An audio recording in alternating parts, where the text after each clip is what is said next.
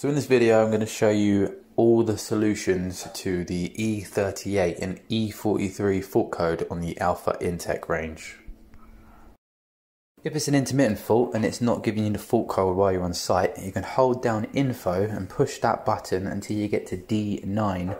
Then you can use the right hand control knob and turn that to scroll through the last 5 fault codes. E43 and E38 are the same and will only appear as E38 on the display when you're looking at the previous fault codes.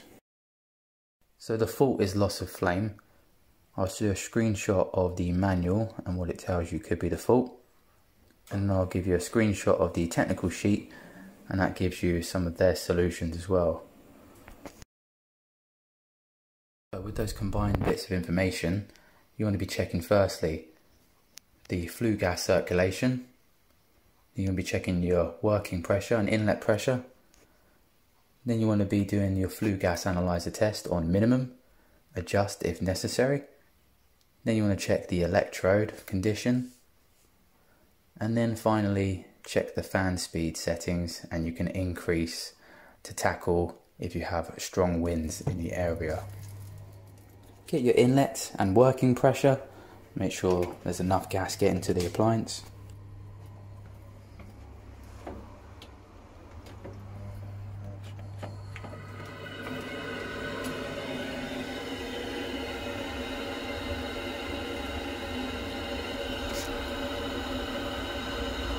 Check with your individual model what the minimum output should be.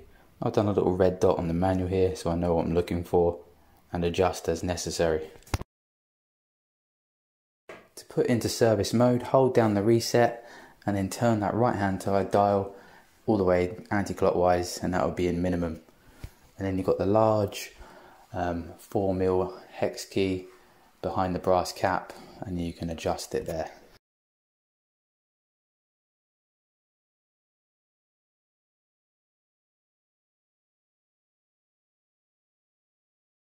If your reading is way out and you can't adjust it, you might need a new gas valve. Assuming your working and inlet pressure is okay, give Alpha a call to confirm. Next, we'll move on to the flame sensing electrode. Take it out, check the condition.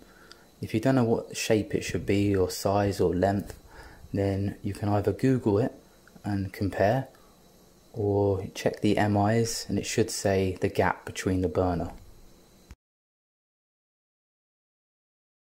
This one is definitely the issue.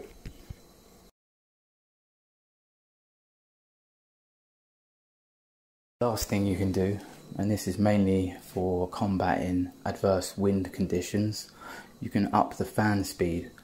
If you turn the left hand dial to 6 and the right hand to 9 o'clock, hold the top 2 buttons until S6 appears. You can then scroll to S0 and S2, and you can up them slightly using the chart I've just put on there.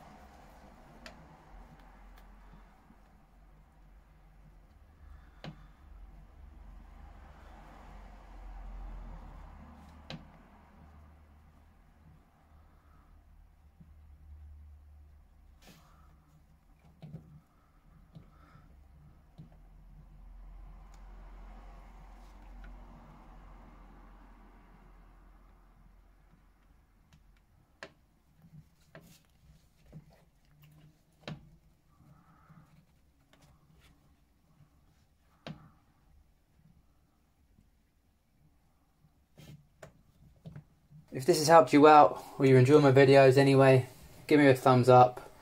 It does help the videos and how they do in the long run. If you add me on social media, on Instagram or Twitter, then you can find some competitions, promotions, and some plumbing disasters as well. That does it for this video. Thanks for watching.